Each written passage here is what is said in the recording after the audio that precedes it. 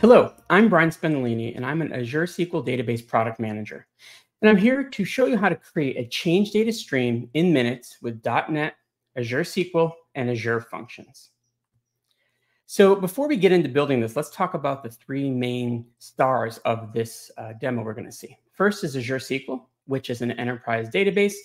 And though we're going to be talking about the Azure SQL database, these SQL bindings can go and work against the Azure SQL database, as I said, the managed instance, the Azure SQL VM, or even SQL Server if you have cloud connectivity. All we need is a working connect string.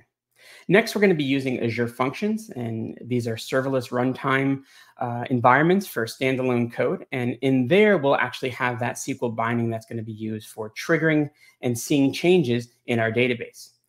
And one of the great things about Azure Functions is not only can we write these functions using C#, but we can also use Java, JavaScript, Python, and PowerShell.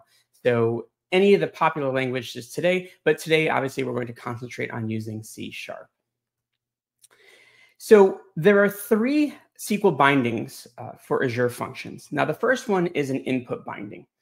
An input binding can be used to expose data from your database. So you can create a REST service on the data in your database. So we can expose tables, we can expose views, stored procedures, and show them and expose them data so you can consume them in other applications or maybe even with other databases for if you're syncing data or if you want to create an application on top of it that will use this REST service. Next is the output binding, and the output binding acts as basically doing an upsert of data into a table. So you create the output binding on a table, and then you can use post via REST and pass data into that table, and then it'll upsert that data into the table. An upsert basically means if the row exists, it'll update it, but if it does not exist, it will insert it for you. The last one is the one that we're going to be looking at today, and this is the SQL trigger. Now, the SQL trigger, using the change tracking functionality of the SQL database, allows you to capture changes that are performed on a particular table. So if an update, a delete, or an insert happens on that table, we can capture that row and then bring it into the trigger, and then you could do multiple things with it, which we'll talk about in a second. So what are some of the use cases we can have for these bindings or for the trigger binding? We can use them to take data or content within our database and then send them over to maybe Azure OpenAI or Azure Cognitive Services. So let's say we're inserting maybe comments or blog posts or something like that into our database. We can hand it off to content management or cognitive services and say, does this particular piece of text or this paragraph have dangerous items such as profanity, PII, or maybe self-harm? Talking about those particular categories. And then once we get that score back, we can do something with that, either not inserted or corrected or update that. We can also use these for geocoding data in our database. We can also use this trigger for starting complex processing. Something happens in that database, an insert happens that goes above a threshold or a certain point. We can go launch this event and then go do something with it and start a process, maybe updating a website, as we see with the next use case using Signal R, or maybe updating a Power BI data model in the background, the semantic model, and updating that so our Power BI reports have the freshest data in them. One of the very popular methods, or one of the popular architectures we see today, is event-based architectures. So triggering this data change will actually send this row or these rows over to Azure Event Hubs or maybe a Kafka instance. And then now you can have this database participate in event-based architectures, which we see with microservices and are very popular today.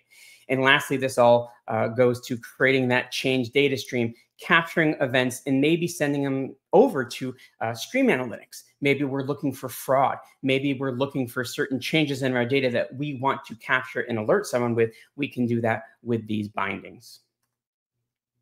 So our scenario that we're going to tackle today is, how can I leverage the change tracking features in Azure SQL Database, or as I said before, SQL Server, Managed Instance, or Azure SQL VM, to expose data changes via an outgoing change stream without the need for custom code or any code at all, because I don't want to write any code. I want this to be as easy as possible. I want the system, or I want VS Code, or I want the extension to completely write this for me. I want this to be no code, low code environment.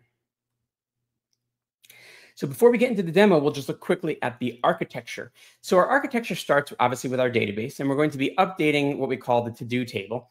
And we're going to be changing some data in that to-do table to trigger the binding. Once that trigger binding sees the change, it's going to get the complete row.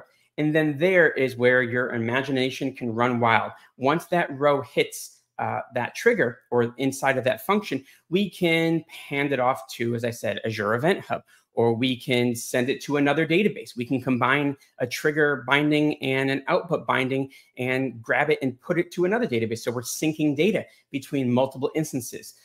Really, you can do a lot with that row, that change row, once it's in that function. So let's start and let's see this demo right now. So our demo environment here is, as I said before, is running in a GitHub code space. We have everything we need to do to run and create this trigger here. So we can see that we have our SQL database running. And again, that was very easily created using SQL CMD. You just go SQL CMD, create database, and bam, we have a database running in Docker and Docker. So the first thing we need to do is we need to create some objects in our database. So we'll create a new query here, and we're going to create a table. We're going to turn change tracking on within the database, and then we're going to enable change tracking on the to-do table. So we just run this. And now we have our table created in our database. And we can actually see this if we open this up. There's our to-do table. All right. So the next thing we're going to do is we're going to actually create the trigger. Now, the trigger can be created very easily. All we need to do in CodeSpace or VS Code is press F1. And F1 is going to bring us to allow us to create a trigger using this wizard. So we can just put create, and we're going to go create a function. Next, after this function is starting, we're going to use the current directory. And then here's, as I said before, all the languages we can use, and we're going to use C#. We're going to choose .NET as our 8 as our runtime. And then what it's going to do, it's going to give us a whole bunch of templates that we can use to create this particular function. And all I need to go down here and just change this to all, and we will see that we have our SQL trigger binding is one of the templates. We just pick that. We can use the default name. We can use just the default namespace. Our connection string, we'll just call it connection string. And this is what we're going to use in our local settings for the function. Obviously, when you deploy this to Azure, you're going to use manage identities and not a password within the connection string. But for our local development environment, this is fine. And then our table, as we saw before, is going to be the to-do table. The to-do table. All right. And what this is going to do, it's going to go and it's going to create all the project files we need. And if I just switch over here to our view, we'll see all the project styles start, all the projects, I should say, start building and start creating here. And when it's done, we're going to have a fully ready to go function that we can use locally and then easily deploy to Azure using the Azure extension right here. So here it is. And here is basically the main code of our function. We see that it's the SQL trigger. We're looking at the to-do table. Here's our connection string. And then what we're going to, the thing that we're just going to do today is we're going to just have the output go and be logged. But here is where per row, you can say, send it to an event hub, send it to a Kafka instance, send it to another database. You can actually embed an output binding in here and say, send it to another database to be inserted. So if you wanted to sync data between two databases, you can do this with our trigger binding here. We just really quickly need to add a package to our .NET project. And then all we need to do now is we need to go and we need to add our connect string for this local database to our file. And as you see right here, SQL CMD, config connection strings, and here are all the connection strings. And it's actually already ready for us. We just need the .NET one. And we just grab this here and copy it. And connection string is our variable. And as I said, we're going to local settings file here. Connection string.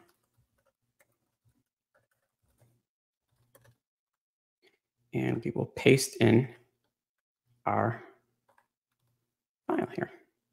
And as we see, that's actually lowercase. There we go. Connection string. Okay. So just go back and look here. No, connection string, it's uppercase. We have our connection string, local settings. Just put that there. Just need to put our little tick mark there to make it all right. And add that and save our file. All right, so we are actually ready to go and test this locally. So we're going to jump back here real quick, and we're going to look at our database objects. And here is the SQL we're going to run to actually see the trigger in action. So what we'll do is we'll go back here, and we'll just get this ready to go. And now finally we'll come to our binding. And what we're going to do is in our command line here, we're going to do start our function. And we're going to start it up. And what this is going to do, it's going to build the project. And once the project is built, it's going to connect to our database, and it's going to start looking at this table. And this should just take a second to run here. There we go. All right, it's connected to the database. So now that it's connected, we can go in here and say, and we'll just give it some more room here. I'm going to insert this into our database. And there we go. Our trigger has fired. Here, our operation is 0 is an insert. We see the ID, we see the priority, and we see the description, just as we have from our insert statement. Now I can do an update, and I could just grab this right here and put that there and just do an update. And we see the trigger has fired again. We see it's an operation 1, which is an update with our ID, our new priority we pass in, which was 2 instead of 1, and the description stayed the same. And if we want to delete it, we can go here and do a delete from the table. And again, the trigger will fire its operation number 2. And then we see the ID, which is the primary key, and the priority and description are null because it is a deleted row. So that easy, without writing a single piece of code, we were able to create this trigger on a table in the database using .NET and create a function from it. And now all we have to do is deploy this function to the cloud, and we are done. Very, very easy to do. So let's go back to the slides and just wrap this up here. So a quick summary. As you saw, we quickly created a change data stream with Azure Functions with basically no coding whatsoever. We went into the template, we selected our options, we pointed it to the table, and we were done. Very easy to do. And remember, there's 3 bindings we can use. So there's an input, an output, and a trigger. Today we used a trigger. And again, obviously, we're going to use C# today, but if you wanted to use another language, if you are more comfortable maybe in Java or JavaScript, there are templates for all these languages built right into VS Code via the extension. We did local development, and then we're going to deploy it to cloud development. So think of it this way. With our local development, we have our SQL Server local to our code spaces environment. We can test, we can run everything there. And then when we deploy this to the cloud, we can have it, and in the cloud, we'll have that connect string change to use Azure Manage or Entra ID managed identities. And that way, we don't have to pass passwords around or anything, and we can just allow access between the function and the database that needs it.